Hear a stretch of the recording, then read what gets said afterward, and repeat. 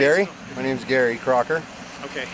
And you're from here, Sparks? No, I'm from Carson City, but I'm up here for work, and I'm helping out our property management company sandbag our buildings that we have along the river. And without the workers down here sandbagging or filling sandbags, we would not be in very good shape. We'd be in a world of hurt trying to get our buildings sealed up so they don't flood out. So these guys just volunteer and came out to help? Yeah, I think they're all volunteers helping out. So, but what a difference it just... Oh, it makes a huge difference. We would be here all night doing this if it wasn't for them. So how much work do you have to do? We've been at it since, well, we sandbagged all day yesterday, probably about 10 hours, and then we've been at it since 6:30, 7 o'clock this morning.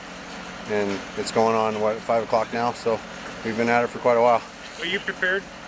I think we're prepared. We'll be monitoring our buildings all night long, and we'll be monitoring them all day tomorrow too, during the height of the storm. Do you think it's secure enough, or does it kind of bother you that it can come up so high? Yeah, well, it's kind of unknown. You don't know what to expect, so you just try to prepare the best you can.